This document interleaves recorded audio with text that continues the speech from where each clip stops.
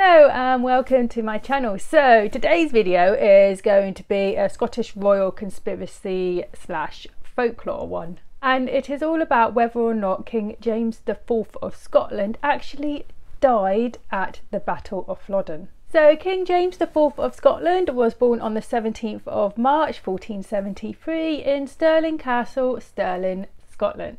His father was King James III of Scotland and his mother was Margaret of Denmark. Now, England and Scotland had been at war on and off for quite a long time. And so while King Henry VIII of England was off invading France in 1513, James decided to invade England. Now, after some small wins capturing some castles, James's Scottish army met the English army at Flodden. The Scottish army did outnumber the English army by 8,000 men because, of course, quite a few of the English soldiers were actually in France with King Henry VIII. But even though they had the greater numbers, Scotland still lost. The battle was one of Scotland's worst military defeats, and a large proportion of Scotland's political elite died, including King James. So James's body was found the next day, but there was some doubt as to whether it was actually King James. Though Catherine of Aragon, the wife of King Henry VIII of England, did send Henry James's surcoat. King James's body was taken to Berwick-upon-Tweed, where it was embalmed and sealed in a lead-lined coffin before being taken to Sheen Palace in Surrey. Now, James had actually been excommunicated by the Pope just before his invasion of England. When James had gone to war with England, he had actually broken the Treaty of Perpetual Peace, which the Pope had actually presided over.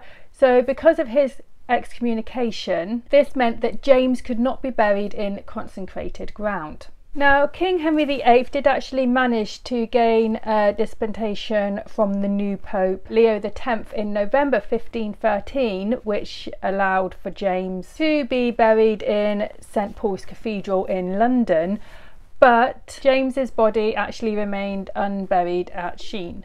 James's coffin was then actually forgotten about, but this was mainly due to the Reformation that was happening. During the reign of King Edward VI of England, the antiquarian John Stowe was shown James's coffin lying in a storeroom at Sheen. And then during the reign of Queen Elizabeth I, James's coffin was rediscovered and open and his head thrown around. But today we don't actually know where King James IV of Scotland's body actually is, as Sheen Priory is not there anymore, and the storeroom where his coffin was kept is now under the 14th hole of the Royal Mid-Surrey Golf Course. James's head was apparently kept by Lancelot Young, who kept it in his house before finally burying it in St Michael's Church. But there are actually many rumours about King James's death. So there have been rumours saying that James had been seen riding across the Tweed and that he had actually gone on pilgrimage to Jerusalem. Some say that James did not die on the battlefield and that he had left the field alive and been killed later. Writing in the 1570s, Robert Lindsay claimed that 10 years after the Battle of Flodden, a criminal offered to show John Stuart, the 2nd Duke of Albany, the king's grave, but Albany refused this offer. And there is also one more story that is more on the supernatural side. It is said that during the battle, supernatural beings swept across the battlefield and took King James with them. They did so on the order of the Queen of Elfland, and since that day, King James has lived with the Fae, one day to return in triumph to continue his reign.